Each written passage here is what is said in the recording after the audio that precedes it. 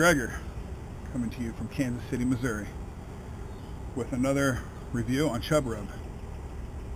This is the original, so sprinkle some Chub Rub on your meat. This is very good stuff. I like it a lot. I've had it on ribs, I've had it on a pork shoulder. I don't know how to actually tell you how much I like it. It's really good stuff. Here's what it looks like. It's pretty grainy.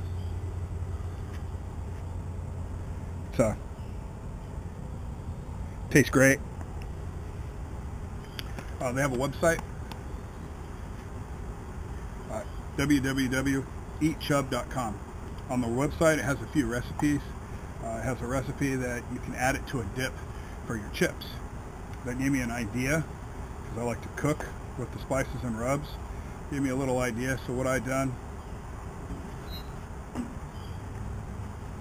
was I done a bacon wrapped jalapeno pepper with cream cheese, a little bit of cheddar cheese, some fresh chive, some sun-dried tomatoes, and plenty of the seasoning mixed in with the cream cheese.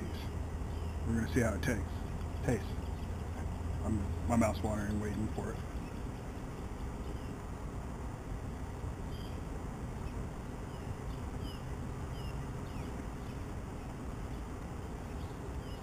It's delicious. I know it was going to be, because when I was preparing the cream cheese with all the ingredients, I got a couple Doritos and started hitting it up. Very good. Has no spice at all whatsoever. It's just a really good all-around family rub that you can put on pretty much anything.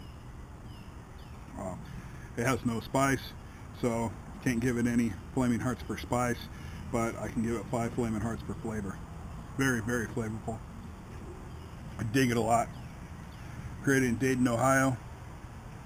Let's see here. Ingredients: salt. Spices include paprika, onions, garlic, sugar, natural flavors, and some kind of silicone dioxide to prevent from caking.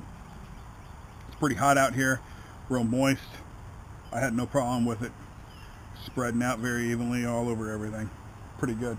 On the ribs that I've done before in the past, it caramelizes very nice. Just really good. I like it, dig it. You should definitely try it. Chub Rub, the original, Dayton, Ohio. Keep it up, guys. This is some good stuff right here. From Kansas City, Missouri, this is the Gregor. See you next time.